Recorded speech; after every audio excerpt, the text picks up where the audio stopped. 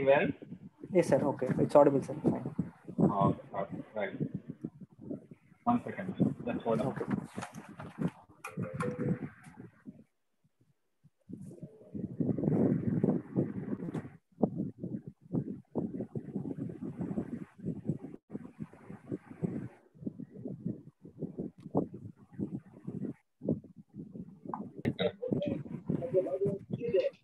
Rahul, Mr. Maya Krishnan, a 40-year-old male from Thiruvanmiyur, Chennai, from class 3 socio-economic class, who is vendor by occupation, came with chief complaints of vomiting for past 3 months and abdomen pain for past 3 months. History of presenting illness. The patient was apparently normal before 3 months, after which he had a history of vomiting, which was 3 to 4 episodes per day. Initially, vomiting was 1 to 2 hours after food intake. Later, it progressed. Later, the vomiting came soon after food intake. Vomitus contains partially digested food particles. It was non-projectile and non-bilious also, and it was non-blood stained. History of abdomen pain. It was insidious in onset, progressively Can you increased. go back one slide, Kana? Setu, go back one slide for a moment. Okay, sir. Okay, sir. Okay, go ahead. Okay. History of abdomen pain. It was insidious in onset. It was progressively increased to reach a plateau. It was dull aching pain, localized to upper abdomen region. Continuous in nature. There was no periodicity. It was not radiating, and there was no any aggravating and relieving factors.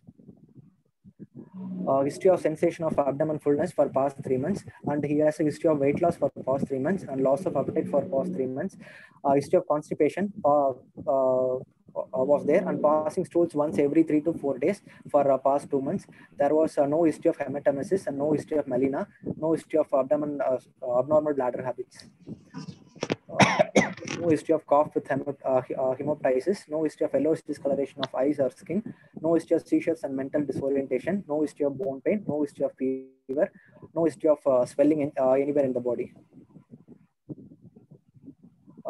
So shall I proceed, sir? Go ahead. We finish the history part, then we will come back for discussion. Okay, sir. Past history, there was no history of dyspeptic symptoms in the past. Our patient is a known case of pulmonary tuberculosis, treated at Chindadripet GH, completed 10 months of ATT 3 months back. He was not a known case of diabetes mellitus, hypertension, asthma, epilepsy, HIV and cardiovascular disorders. No history of any previous gastric reconstruction surgeries. Personal history, he was a non-vegetarian diet consumer, impaired food intake for past 3 months, increased thirst for past 3 months. He was smoker for past 15 years, 10 cigarettes per day, chronic alcoholic for past 15 years, 180 ml of brandy every day. Family history, there was no similar complaints among the family members, and there was no history of cancer or cancer-related deaths in the family. Treatment history, patient is a known case of pulmonary tuberculosis, treated at Chindadripet GH, completed 10 months of ATT for 3 months back. No records of previous hospitalization available. Not known as allergic to any food or drugs. Summary, a 40-year-old male who was a chronic smoker and alcoholic presented with the complaints of non-bilious, blood-stained vomiting containing partially digested food particles. He has pain, dull aching, continuous non-periodic, upper abdomen pain with associated abdomen fullness, constipation, loss of weight and loss of appetite.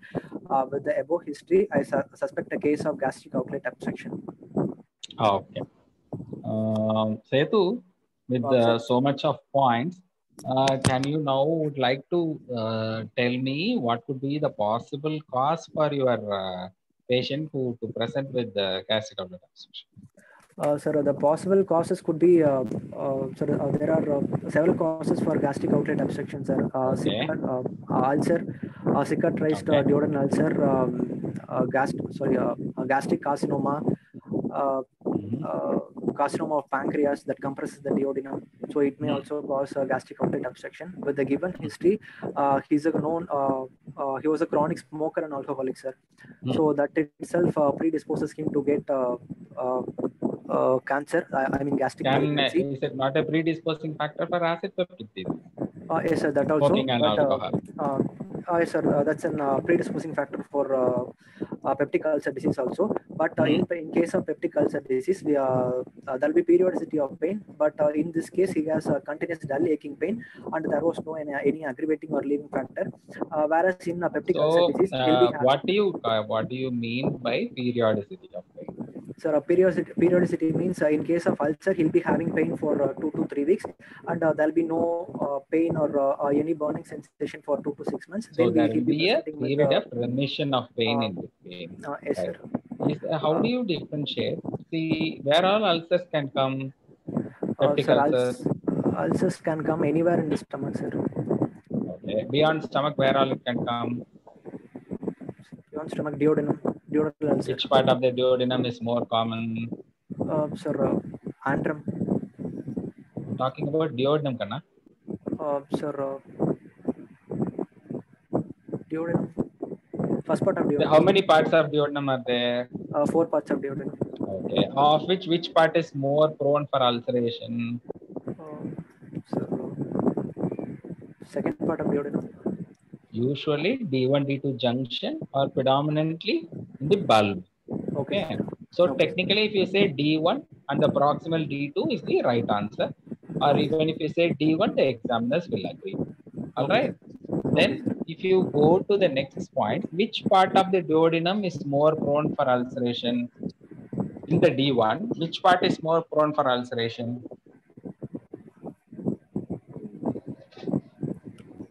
Anterior. So usually it is a post-bulbar ulcer or bulbar ulcer, right? So ulcers can be single, ulcers can be multiple, ulcers can be located in the anterior wall, ulcers can be located in the posterior wall, and it can be in the replacing the entire bulb. Is there any definition for large ulcer and short ulcer? Sir, if it is greater than 2 millimeters, then we call it a giant ulcer, sir. More than 10 millimeter, not more than 2 millimeter. It should be more than 10 millimeter. All right. So with that in place, now we move on to the next important thing. How do you differentiate between gastric ulcer and duodenal ulcer? Sir, a gastric ulcer. With gastric ulcer, the patient complains of pain following food intake, whereas in duodenal ulcer, he says he'll be relieved from pain after taking food, and vomiting. No, don't jump into vomiting now. Let us not jump into vomiting. Let us limit to the pain.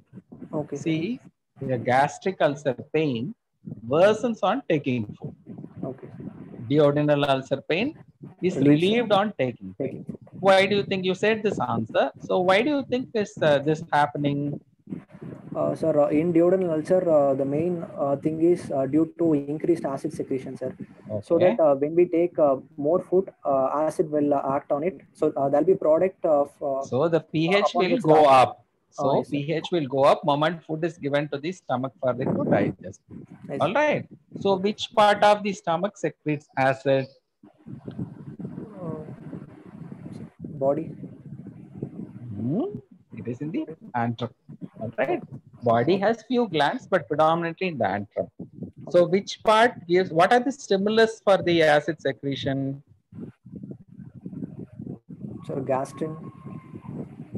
No, first the common things common. Presence of food in the stomach. Okay. Presence of carbohydrates and proteins or fat, whatever presence of food in the stomach is the most important triggering factor. Then second comes in presence of incriminating factors like smoking, presence of alcohol, ethanol, all those things are also potential stimulant. And when you are sitting for the exams like this, then it is a potential stimulant.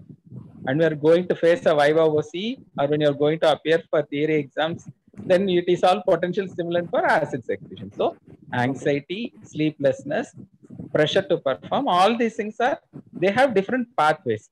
Now we will go pathway one by one. You said one important hormone, which is essential for the pathway of secretion of acid. So where is that hormone secreted in the stomach? You said gastrin, right? Yes, sir. Yes, gastrin is an important hormone which drives the acid pump. So which part of the stomach is gastrin secreted? Hello? Hello, sir. You're busy. No, sir. You No, want sir. answer to someone, you finish that. I can wait. No, sir. It's okay. It's okay, sir. So which part of the stomach secretes gastrin? So I would say your friends can also answer. This is not an exam. This is a teaching program. So others can also help them to answer. Okay. Anyone else? So in the antrum. No, please understand the question is very different. Secretory part of acid is from the antrum. I am talking about gastrin secretion. Fundus. Fundus. Very good, very good. Fundus, excellent, excellent. Very good, both of you. So fundus has the gastrin precursor or gastrin secreting gland. So is gastrin secreted as such, or it is secreted as the proform? Proform. So what is the proform called? Anyone else want to take this question?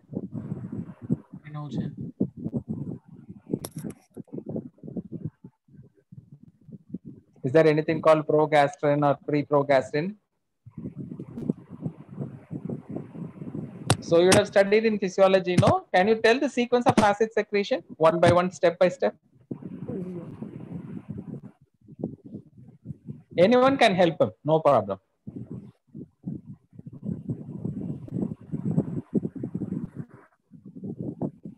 You should be definitely aware. I will briefly tell you.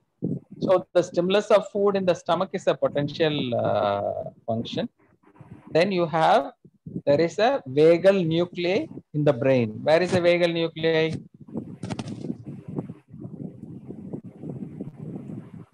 You know area postrema? Yes, sir. Where is the area postrema?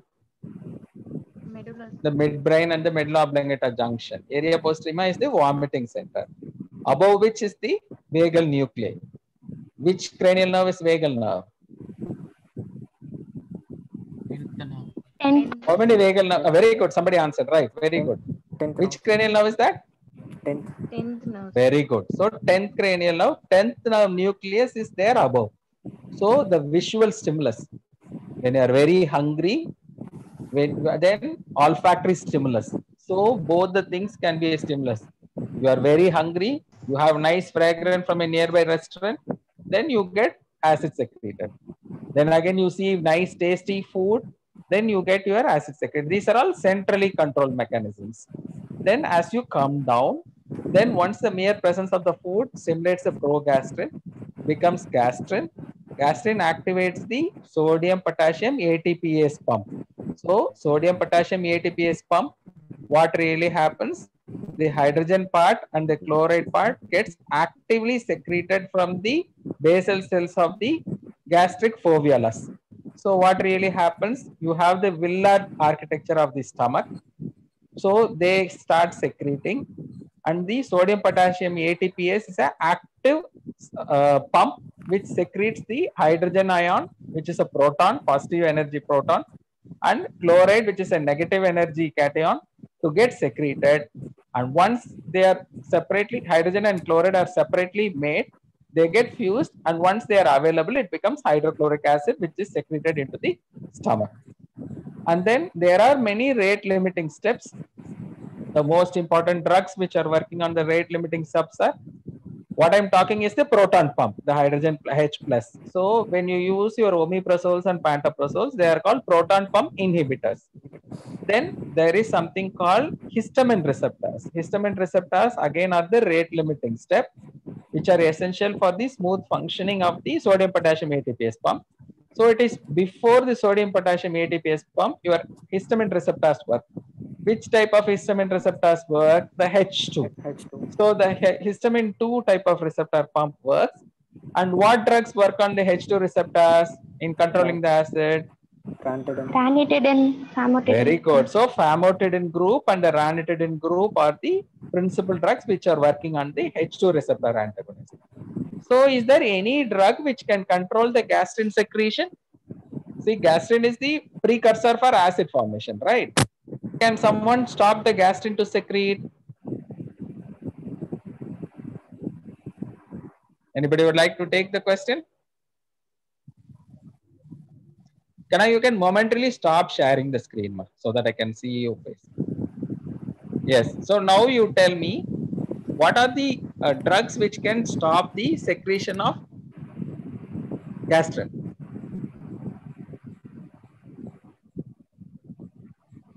Think about it. Some drug which can stop the secretion of gastrin. Have you heard about octreotide? Yes, sir. Somatostatin. So octreotide is the drug which can stop or block the secretion of gastrin. All right. So these are the principal ways where you can handle the gastrin pump. Okay. Now we move on to your case as such. You go to the first slide now. You're in the hostel, Kana? No, sir. In my home, sir. At home. Okay. Go to the first slide.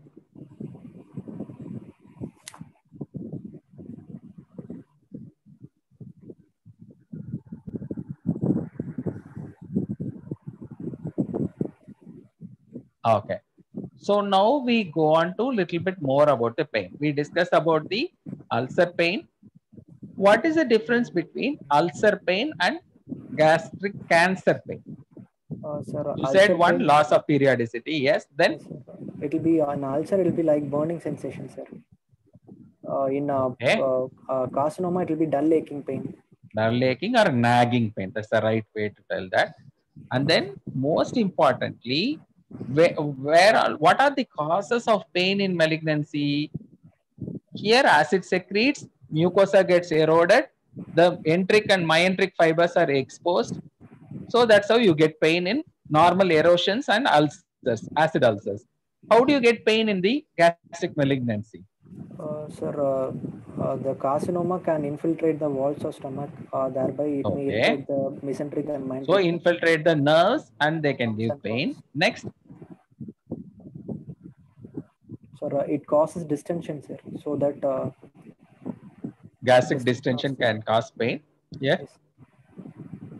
Usually the gastric distension can be because of acid peptic disease or the gastric cancer, distal stomach cancer. But then which happens very slowly, ulcer obstruction or tumor obstruction? Sir, tumor obstruction. Which happens very slowly. Ulcer obstruction. Very good, very good. So when it is happening slowly, the stomach also accommodates. Most of the time, the gastric distension which is following an acid peptic disease is not at all painful. Whereas when it happens in a random way, tumor grows very fast and the block is very complete. So then you have sometimes gastric distension can give pain, but in general, stomach has a remarkable capacity. It gives out of a discomfort than pain when they get distended. Now we move on to a little more about pain. What happens if there is a, where is the obstruction located if it is a duodenal ulcer in the stomach and duodenum? Which part of the duodenum or which part of the stomach? Sir, in case of carcinoma, it usually occurs in the distal part of stomach, sir. Otherwise called antropyloric zone, right? Predominantly antral predominance and less of pylorus. In ulcer disease? Sir, in ulcer, in case of gastric ulcer, it occurs in the lesser, along the lesser curvature, sir. Otherwise called incisura, right? Incisura is the most common thing. Let us not jump into it. Let us talk about duodenal ulcer causing obstruction. In this patient, we will discuss. So it will be mostly more of duodenum and less of pylorus, or pyloroduodenal is the duodenal ulcer causing obstruction. If it is malignancy, it is usually antropylorus, predominantly in antrum, less of pylorus. All right. So the obstruction is more proximal in cancer, more distal onto the duodenum in ulcer disease. All right. So that is the location of the obstruction. Then when you have the tumor in the antrum, the tumor can be where all tumor can occur. It happens in the mucosa to start with. Then it goes to the, what are the layers of the gastric wall? Sir, mucosa, submucosa, and serosa. Mucosa still has epithelium. No. Wait, go slow. You have mucosa, then what happens? Submucosa is there, then what is there? Muscularis externa and serosa. Ah, you never told that. You went to the serosa first. No worries, no worries. Come. So you have layer by layer penetration of the tumor. Starts from the mucosal cells. Then it invades the submucosa, externa, media, and interna. Then crosses the serosa. When it crosses the posterior wall of the stomach, what is the nearby organ which is there next to the stomach along the posterior aspect? Pancreas. Very good. So pancreas can be involved by the tumor, or medically we call antral tumor infiltrating into the head of the pancreas. So a patient who gets more and more pain can indicate the tumor is growing faster or tumor is getting advanced. So when the pain periodicity is lost and the pain is persistent, so patient tells, sir, I have severe back pain, then you have to be much worried because it is possibly the advanced stage tumor infiltrating into the pancreas causing persistent pain. So the pancreatic attachment can be abutment of the tumor, infiltration of the capsule, then infiltration of the parenchyma. These are the three types of involvement of pancreas. If exam somebody asks what are the types of involvement, it is abutment, infiltration of the capsule, then infiltration of the parenchyma. Once it crosses beyond the capsule, it becomes more painful for the patient, right? This is about the pain. Then when the tumor is very advanced, if it is blocks the biliary outflow or blocks the common bile duct block can be directly because of the tumor, or it can be because of the nodal tissue which is blocking the bile duct. Then also you can have very severe pain which is on the right upper quadrant, or it will be more of a biliary pain. These are the two common things to have pain. And then when the tumor is fairly advanced, otherwise what we call metastatic gastric cancer, you have peritoneum, you have the posterior root of mesentery involvement, you have the left gastric or paraotic zone involvement, then also you get severe pain. But those pains are very advanced. Generally, they are all terminal pain. These are about the pain following the gastric cancer. All right. Now go to the next slide. Okay. Now you please let me know what is the type of vomiting which is very typical in gastric outlet obstruction. You have mentioned most of these factors. One important factor which you missed out, you want to try it again, try your luck again, or someone you want to add up to him?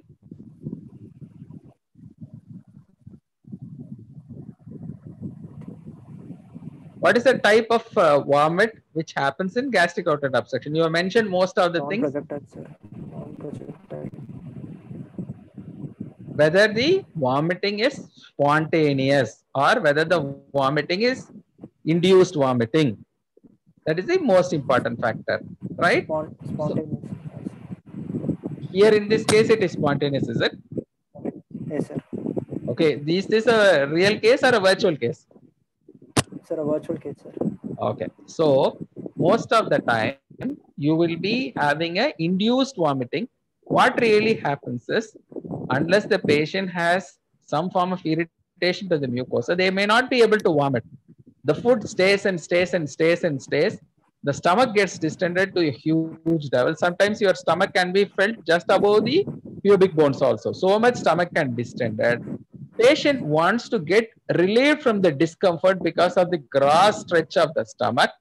They put two fingers into their mouth, stimulate the pharyngeal, posterior pharyngeal wall, and they induce vomit. That's a very typical finding of the gastric outlet obstruction.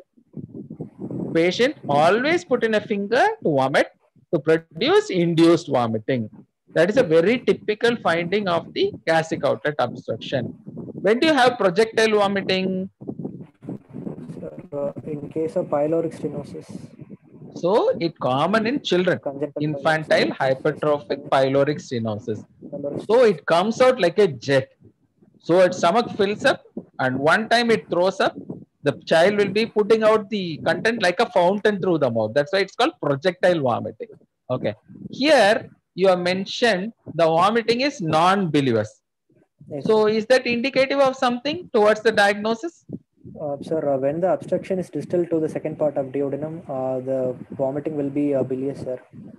Here the obstruction is probably in front of, proximal to the second part of duodenum. Very good. So which is more commonly suggestive of? Obstruction in stomach, gastric. Due to? Due to gastric malignancy. Very good. So it can be predominantly due to antropyloric malignancy, and the growth or obstruction is above the entry of the ampulla in medial wall of the D2. All right. Okay. Then not blood stain. What do you infer out of it? Where all bleeding can happen in your case in gastric outlet obstruction? Where all blood can come out from? Sir, from the tumor itself, sir. Okay, from the tumor, yes. Then? So the tumor may erode the vessels of stomach. See, there can be mucosal breach and you can have bleed. What you say is all very terminal stage. You don't get the patient to live through when the patient has to bleed, eroding a artery or terminal phase only it is. We are much worried on something called Mallory-Weiss syndrome. What is Mallory-Weiss syndrome? Sir, the longitudinal tear at the lower end of esophagus. Very good. Which happens because of? Forced vomiting. So when there is very strong retching and the patient is not able to vomit easily, they put very large effort to vomit, then Mallory-Weiss tear happens.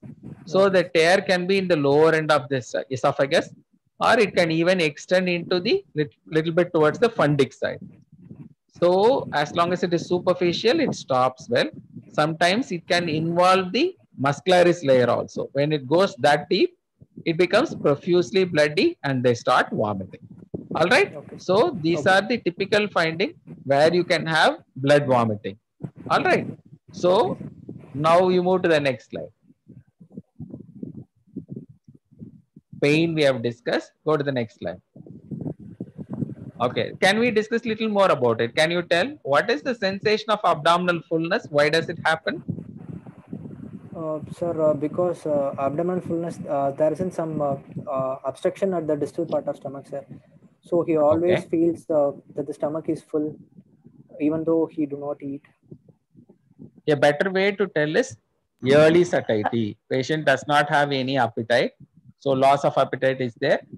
Early satiety is without even taking food, they always feel full. That is a very typical right word to tell history of early satiety which is present. The sensation of abdominal fullness indicates the food is staying in the stomach for a longer time and they are not able to pass beyond. Then what is your fourth point? History of constipation. Why do you want to ask that history? Sir, because the obstruction do not let the food particles to pass beyond that point, sir. So he may present with constipation. So it is called low residue constipation. Because there is no residue which is going beyond the stomach, there is nothing left behind. Initially, there will be blocked to the solids. Then later, as it becomes more and more complete, patient will get blocked to the liquids also. So once little bit of liquid food is going, then patient may have pellety stools. How sheep and goats pass, no? That will be very typical of these patients.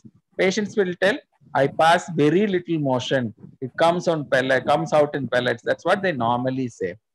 So what is the differentiation between obstipation and constipation? Sir, obstipation, he not even pass flatus, sir. Okay, so obstipation is not passing flatus. Constipation is not passing stools. All right. So what does obstipation indicate?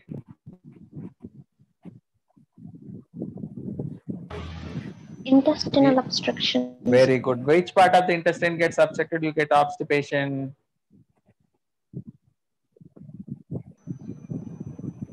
Small intestine or large intestine? Predominantly large intestine and less of small intestine. Very good. Very good. So when there is little bit of large intestine left also, some amount of air can pass out after the obstruction. But if it is lower left-sided colon obstruction, gives more of a obstipation. And when the patient presents very late, even small bowel can present with obstipation. Very good. Very good. Then you told about history of hematemesis, which we discussed. What is the history of melena? What is melena? Blood in stool, sir. blood in stools is not melena, no. Blood in stools is bleeding per rectum or stool mixed with blood. You have melena is a specific term. Black It tarry happens with, stools Black yes, tarry. black, sticks to offensive, the smelly, sticky, black tarry stools. This is the typical definition of melena. Can somebody tell what is the mechanism of melena? Why, how come blood becomes black in the motion? Hematin. You're upper good, you're GI right. hemorrhage. So there is a GA hemorrhage. After that, what happens? Hematin will be formed. Hematin, how does it form? Blood will get oxidized. How does it get oxidized? It takes longer time to travel. So that is one. That is a slow transit. The blood takes a longer time because there is no food residue. It can get oxidized, or the acid in the stomach can produce acid hematin. Eventually becomes more and more oxidation happens. Then eventually becomes black, and along with the enteral content, whatever the food they have taken, it becomes black, tarry, offensive stools. All right. What is offensive? It gives a very typical smell. How many of you have seen a melanic stool? Have any one of you seen? Yes or no? No, sir. Nobody has seen. So you can see today, watch your Google. All of you are having phones. You just see what is melanic stool, right? And once somebody in your PG or someone, ask them to keep you informed whenever there is a patient who has a melanic stool. You can tell even before entering the patient's room, before even 10 foot or 15 foot, melanic stool as an offensive order, where by experience you will be able to tell, no, this patient is having melena. Okay, now I have a question to you. At what level of bleeding, if it happens in the GI tract, one can happen or one can call it as a melena? 40 to 60 ml. Lower intestine Upper bleeding. GI tract. How do you differentiate? I think who spoke? Akshay, is it? Who was the other person who spoke along with you, Setu? Sir, don't know, sir. Pakla. You don't know. Who is that person? Can you tell? Somebody wanted to answer. Sir, upper GA usually presents with the bloodstained vomiting. Lower GA hemorrhage only presents with melena and No, upper GA also can present as melena. It is not. See, the point is the blood bleeding which happens above the ligament of Treitz. Where is the ligament of Treitz? Sir, Anybody that wants to take this also- question? Where is the ligament of Treitz? also fourth part of duodenum. Somebody told the answer. Correct. Where is it? Which part of duodenum? Fourth part of duodenum. Otherwise called the junction of the duodenum or jejunum. So when you go to the operating theater next time to watch an operation, you ask your assistant professor or your PGs to show where is the ligament of Treitz. So ligament of the Treitz is the one which differentiates or which is the limiting factor between the small bowel and or duodenum and the jejunum. So any bleeding which is happening above the ligament of Treitz, then generally they become darker because it takes a longer transit time. It has a higher chance of exposure of acid hematin. So it becomes more darker. Can bleeding from the right colon become melanic? Bleeding from the small bowel, can it become melanic? Yes or no? Yes, sir. How does it happen? You are correct. Your answer is perfectly correct. So how does it happen? So when the bleed is very, very slow, right? What are the types of bleeding in large intestine and the stools called occult bleeding? When do you call it as occult bleeding?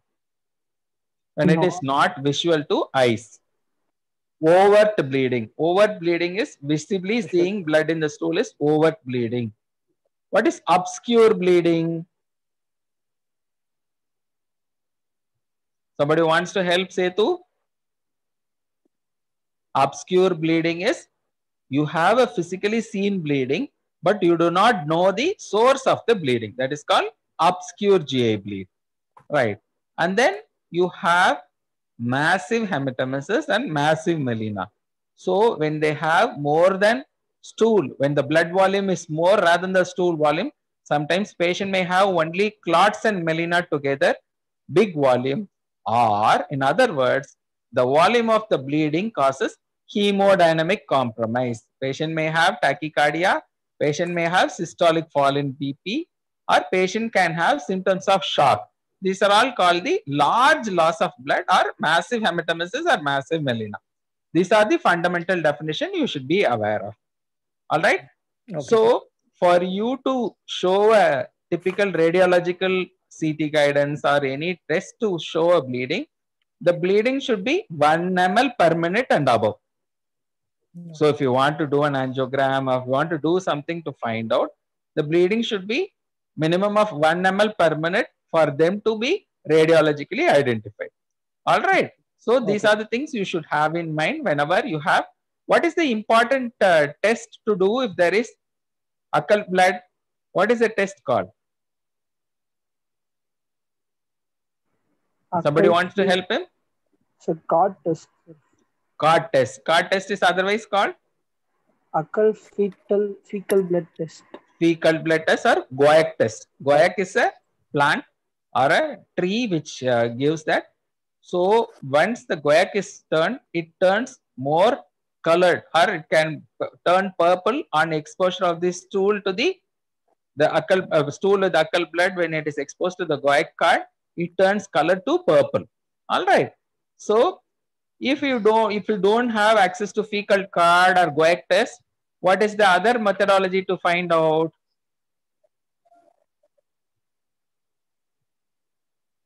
So if you take a little bit of stool and keep it in a wet mount in a microscope, then you can see RBCs. All right. Or even you can apply a little bit of eosin and hematoxylin that also can visualize presence of RBCs. Normally stools does not contain RBCs, but if there are plenty of RBCs which need not be seen in our physical eye or macroscopically, that is indicative and confirmatory of occult blood. Okay, go ahead the next slide. So typically these patients can present with anemia. So how do you get anemia? The tumor is trickling out little bit of RBCs every day for 2 to 3 months. Patient can become anemic. Patient need not be having, you may say patient does not give history of bleeding or history of blood in the vomiting or blood in the stools. Still patient can go anemic. So this is very typical of occult bleeding from the tumor. All right. Ulcer also can give occult bleeding. All right, then one more point. Based on the location of the ulcer, the presentation can also vary. So if the ulcer is located in the anterior wall of the duodenum, it produces duodenal ulcer perforation. If the ulcer is located in the posterior wall of the duodenum, it bleeds. So anterior perforates, posterior bleeds. Remember that way.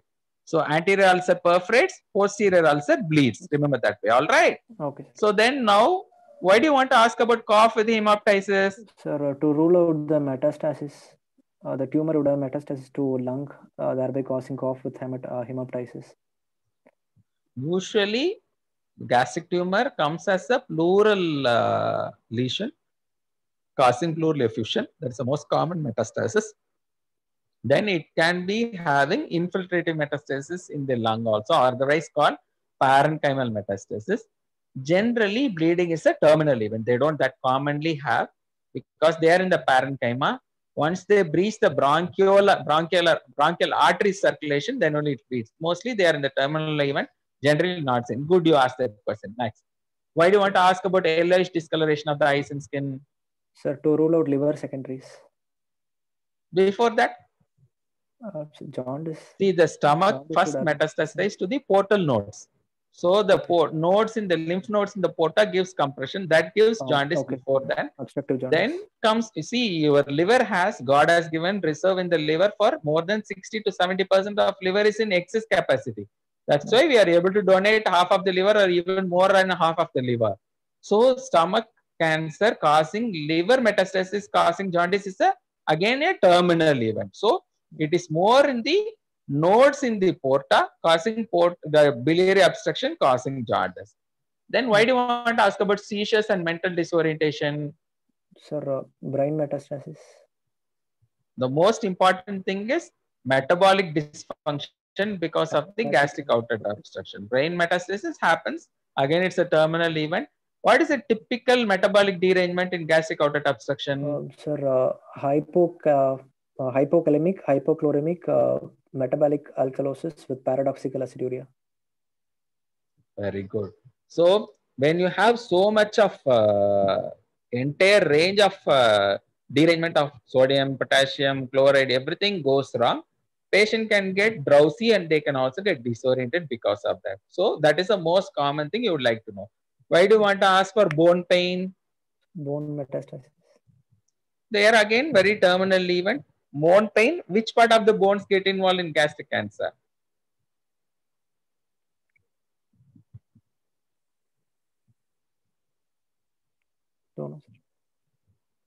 There are very parts in the bone, no?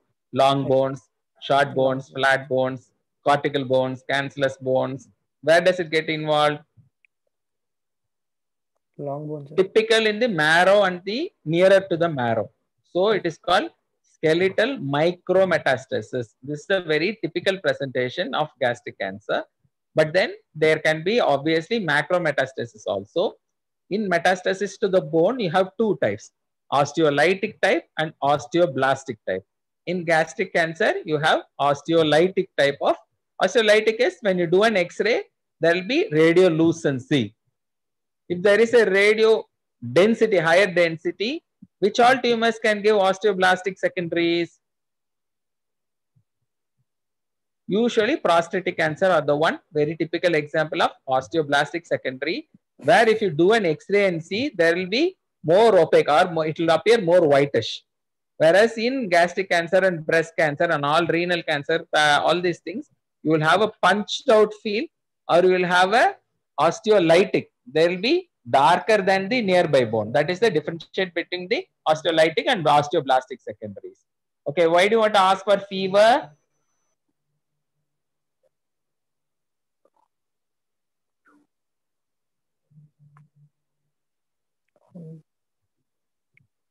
Here you can safely say, I want to exclude COVID in the current scenario. So that is one way you can answer. But then fever is the paraneoplastic syndrome for most of the cancers. So without infection also, people can present with fever. So it's the paraneoplastic syndrome. But mostly these things are for lymphoma, all those type of tumors, than having in the gastric cancer. All right. Then what do you want to buy? No HF swelling anywhere in the body.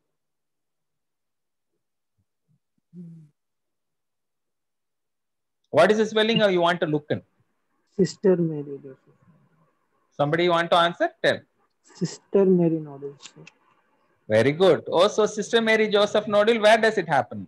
Around umbilicus. So, how does Sister Mary Joseph nodule happen in the umbilicus? Transcoelomic spread of vessels. Transcoelomic, will it reach umbilicus or it reaches the pelvis? Sir, through...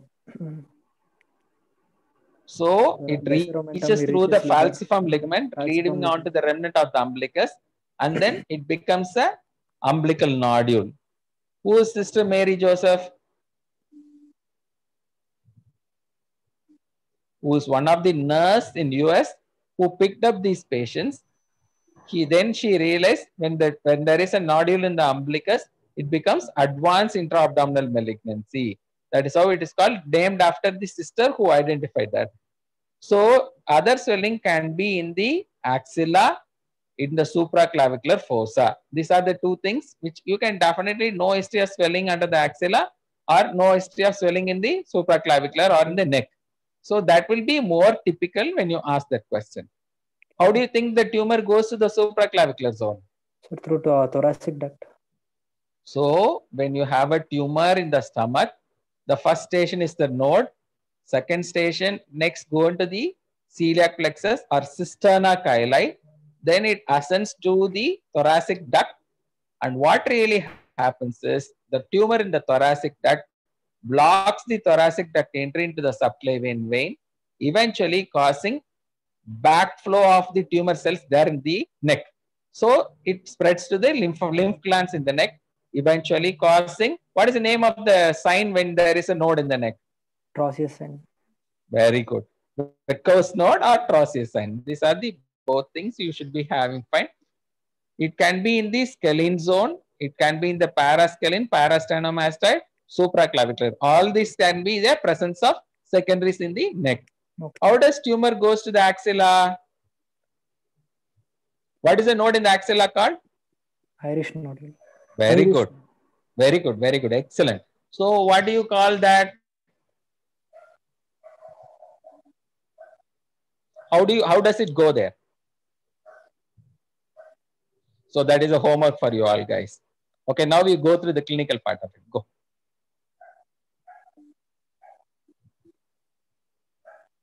Here you can always, one more supportive point is this patient is recently treated for tuberculosis. So when you want to tell about cough with expectoration or cough with hemoptysis, you can also justify that. So it is street smartness. When you want to tell something, you have to apply to that particular patient. Sir, I would like to know whether the treatment of tuberculosis is complete or still the disease is become resistant and they are reactivated. So in presence of cancer, even though you have a treated history of tuberculosis can get reactivated because of the immune suppressed state of the tumor. So you should be able to tell that and escape out of the exam. All right, now you go ahead. Go to the clinical finding. So general examination. The patient is conscious, oriented, and comfortable at rest. Moderately built, poorly nourished, and emaciated. Pallor present, no icterus, no cyanosis, no clubbing, pedal edema, or generalized lymphadenopathy. He was moderately dehydrated, sir. Pulse rate 84 per minute. No specific. Go to the abdomen, Kana. Examination of abdomen, inspection. Patient, sir, first the consent was obtained and was examined in good light. Patient is made to lie flat on his back with legs extended. Abdomen, it was covered in symmetrical on either side of the midline except for hypochondric and epigastric region. All quadrants move equally with respiration.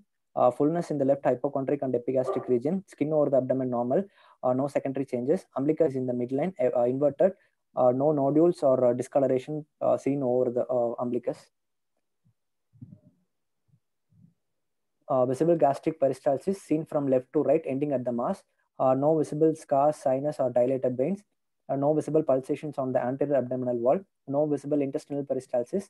Flanks free, no fullness, no other swellings in the abdomen. Hernial orifice free, cough impulse negative, external genitalia normal.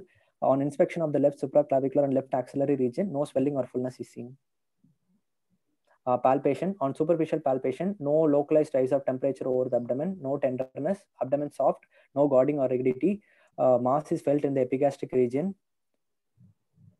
On deep palpation, hard mass with irregular surface of size 6 × 6 cm is felt in the epigastrium, extending to the left hypochondrium. About 6 cm below the xiphisternum. Margins are palpable on all sides and it moves with respiration. Mobility restricted from side to side and not fixed to the anterior abdominal wall. Becomes less prominent on rising and cornet test, non-pulsatile, succussion splash positive, liver and spleen not palpable, renal angle no fullness, no palpable nodules around the umbilicus, no palpable lymph node over the left supraclavicular or left axillary region. Percussion, dullness note over the abdomen, liver span normal, band of resonance is heard between the swelling and the liver dullness, no shifting dullness, no fluid thrill. Auscultation, auscultoscraping, greater curvature of stomach extends inferiorly, it's below the umbilicus. Digital rectal examination. After explaining the procedure to the patient, consent was obtained. Perianal region normal, no fissures, sphincter tone normal, no prostate enlargement, no bleeding, no deposits in the rectovesical pouch. The examination of go to the next slide. The diagnosis, gastric outlet obstruction with features of carcinoma stomach.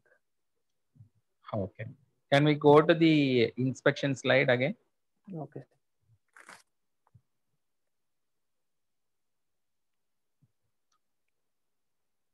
Next slide. See here, you have to be careful in identifying something. See, what is that you want to say? You are going to tell it is a mass and gastric outlet obstruction. So here, when you see the slide, you are mentioning a very briefly about the mass. The visible gastric peristalsis seen from left to right, ending at the mass. So then you should have quantified the mass first before starting the gastric outlet obstruction ending on the mass. So far in the previous slide or so far in your presentation, you have not mentioned anything about the mass. But here you abruptly starting to tell visible gastric peristalsis from right to left to right, ending at the mass. So you should have quantified regarding the mass and the inspection, or you tell remove the word ending at the mass, ending on the right side. That is all is that.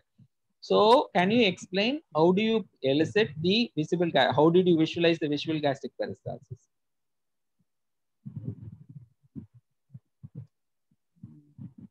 Where did you stand? What is the provoking factor of visual gastric peristalsis? How do you elicit that? Drinking some water.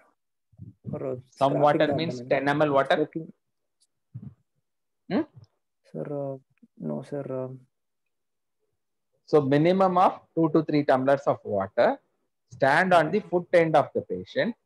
The wave of peristalsis starts along the left costal, subcostal region. Depending on, you said it is in the infraumbilical part of the greater curve is below the infraumbilical part.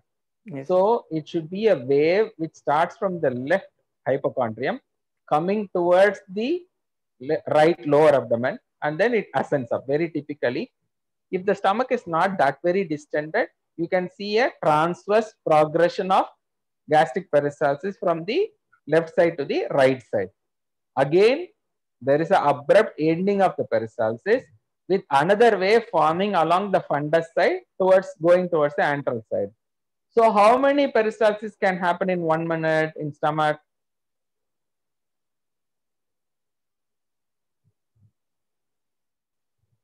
It will be 100 in a minute. Can it be 10? You want to make a guess? Guess. 10.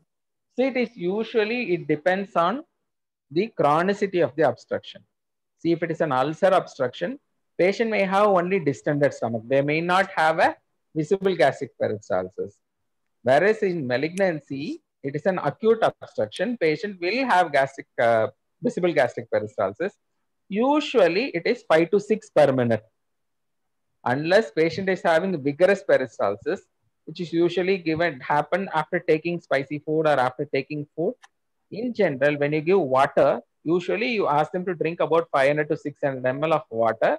You can appreciate 5 to 6 peristalsis. So you have to wait patiently for the peristalsis to happen. All right. So how did you differentiate between the gastric peristalsis and intestinal peristalsis? Sir, intestinal peristalsis from right to left, sir. Okay.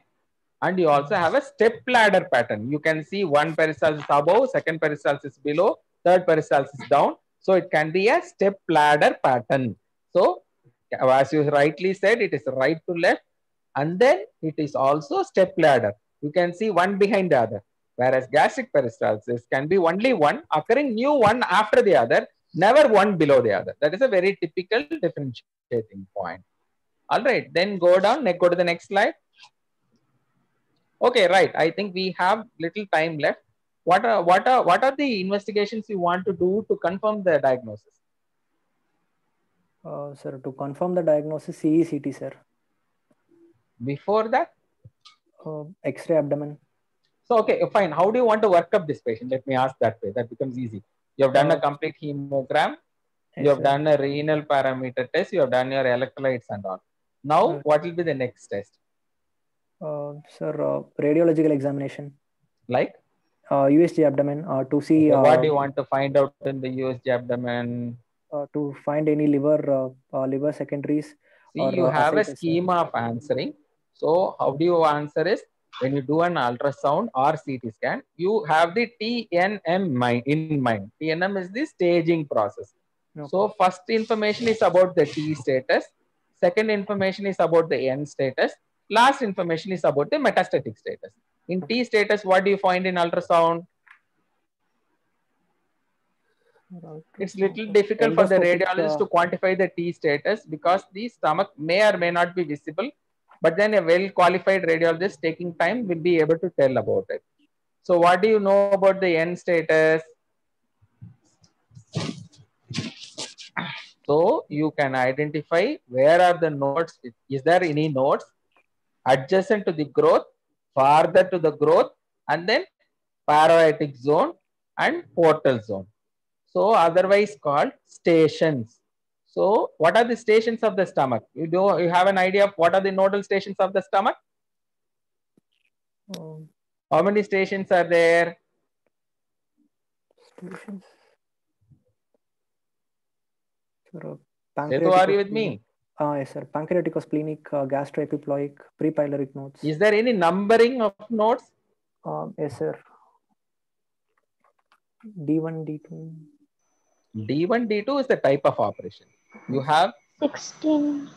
Zone 1. Somebody answered. Very good. Starting from 1 to 16. Japanese. Very good. And then you also have more than 16 nodes, but stomach is mostly 1 to 16 group of nodes. Today you go and read about the location of the nodes and where they are numbered. Paracardiac, then peridiod or peripyloric, then comes into your 1, 2, 3, 4. It is a very schematic, easy to observe. The first few nodes are just adjacent to the stomach. Second set of nodes are adjacent to the blood vessels. Right? And you also have the splenic and porta, all those things. But today I want you to go to study. So I want to give you a diagnosis. Now you have a growth which is present in the antrum, not spread anywhere. So what is the operation you want to do for this patient? Sir, if it is antrum, it's a distal part of stomach, sir. So we do distal gastrectomy along with D2 node clear. Very good. So what is D1 is adjacent to the nodes. D2 is always one station beyond the significant nodes you have to dissect. That is the